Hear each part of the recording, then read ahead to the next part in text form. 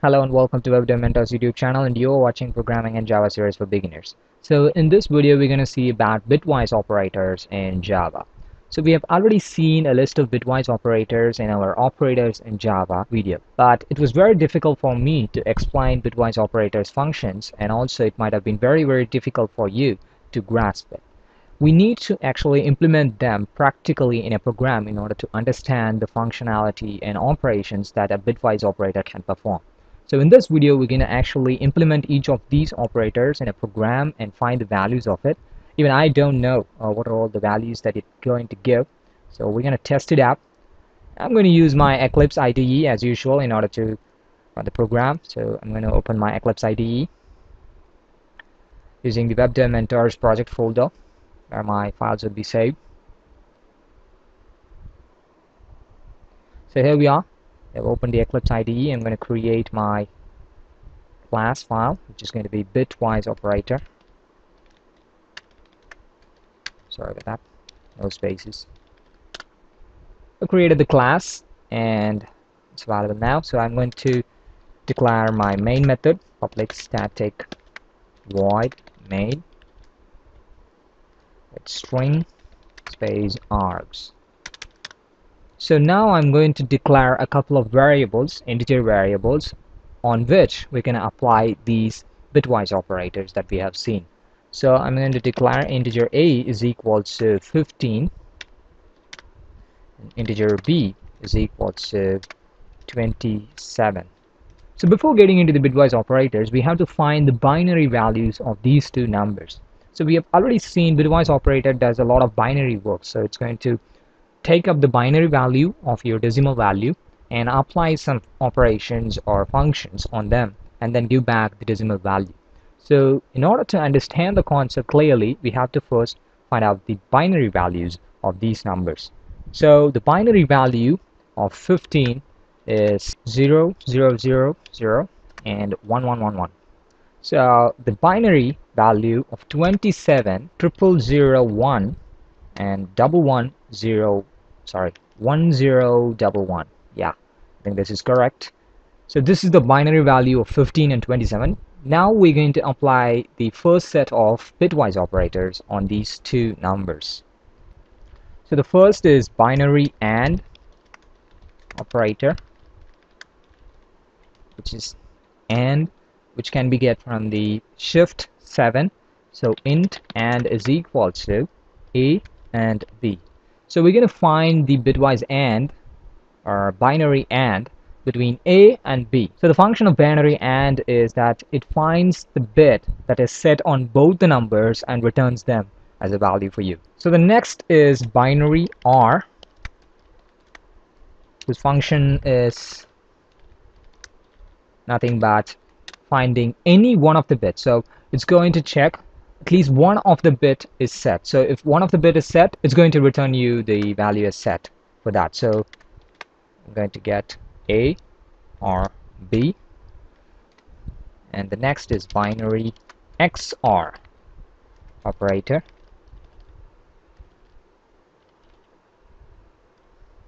It's shift 6 in order to get this symbol. So int XOR is equal to A XOR B. So what XOR operator does is that it's going to find the bit that is set in only one of the variables or one of the values. And the next is the binary ones complement, and the symbol for that is and int ones complement is equal to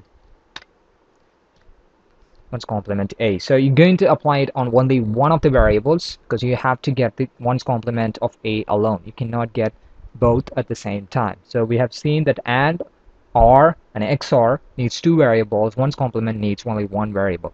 So before going into the shift operators in bitwise operators, let's find the values of these operators first. So system.out.println. So AND operator. Seems like a lot of spelling mistakes in my typing in the comment sections of each of the operators. Not spelling mistakes actually, just the capitals that I've messed up. So AND OR XOR one's complement.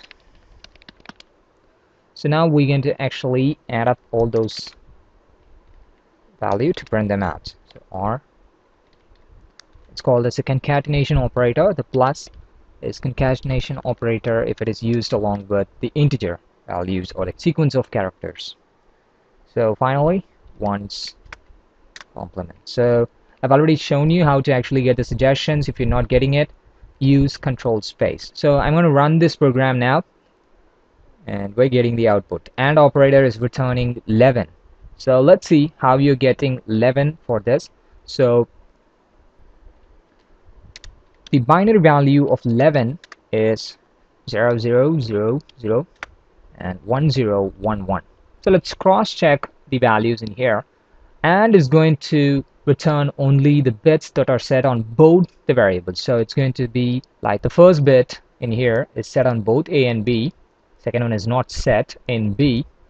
Third one is set on both A and B. And fourth one is also set in both A and B. And in here you can clearly see that all are 0, but only one bit of the B value is set. So it's not set in A, so we're not going to use it, so it's going to be 0 all throughout. So in here we have already seen that the first bit is set, second one is not set in the B, third one is set on both, so we're getting 1 in here, fourth one is also set on both, so we're getting 1 in here. So that's the reason why we've been given 11 as the answer for AND operator. So let's go to OR operator, which is returning 31. So the binary value of 31,001 space 1111. So what OR operator does is that it's going to check at least one of the bit is set on the both variables. So if it is set, it's going to return 1 as a bit. So we're having 1 in B for here, so it's going to return 1 in here. So the rest of the bits are 0, so it's not going to set any of the bits. So in here we have both set, so as it has at least one of the bits set as 1, we are getting 1 in here. So again in here 1 is set, so we got the conditions clear, so we got 1 set in here as well. So same goes with the last two numbers where at least one of them are set. It's going to clear the condition and it's going to set 1 in here as well. So that is the reason why you got 31 as value for OR. So if we go into XOR, and so XOR gives you 20 as value. So the binary equivalent of 20 is 000010100. So XOR does the operation of finding the bit which is set in only one of the variables. So not at least one, it's only one. So it should not be set on both the variables. It should not be set on both A and B. So we have 0 in here, so first 3 are 0 for both the variables, so we are setting 0 for first 3, and in the fourth bit we're seeing that the 1 is set on 27, that is the B variable alone. So as only one of the bits are set in comparison, we're going to put 1 in here. So for the next bit we're seeing that both the variables have 1 set for them. So we're going to put 0 for them because in XOR only one of the bit has to be set as 1. And the next is 1 is set on A but 0 for B. So we have the conditions clear and 1 is set on here. So in next third bit, that is actually 7th bit, it's 1 on both the variables. So it's going to be 0 as we have both the bits set, and that goes for 8th bit as well because both the variables has 1 set as its bit. It's going to be 0. So that's the reason why we're getting 20 as the value for XOR operator. So finally we have the ones complement. The ones complement of 15 is going to be minus 16. We have to first find the actual binary value of A, which is 15. We have already found that. The binary equivalent of 16 minus 16 is equal to 00010000. So it might be puzzled that the ones complement of 15 should be 11110000. But we're getting the signed binary number, so minus 16. So you have to consider 2's complement value of this minus 16. So it's going to be 0001 0000. You can actually check it with some kind of a 2's complement calculator, or if you're good at finding the 2's complement and 1 complement, then you can go ahead and find it all by yourself by doing the calculations. So we're going into the next set of operators, the shift operators. So first is binary left shift operators. Symbol is less than, and int left shift is equal to a, the variable, then the symbol for the operator, and then the number of bits you want to left shift. The next is binary right shift operator, greater than, int right shift is equal to a, greater than 2 bits. So I want to left shift 2 bits and right shift 2 bits, and save it in left shift and right shift. Then finally we have binary right shift 0 fill operator. So this is kind of a complicated operator where it's going to actually fill up the bits with 0. So we're gonna see it, int shift right 0 is equal to a, greater than, and I'm going to do it for the same 2 bits. Now we have to actually print them out. So I'm going to copy this line in order to use it, paste it. So left shift, right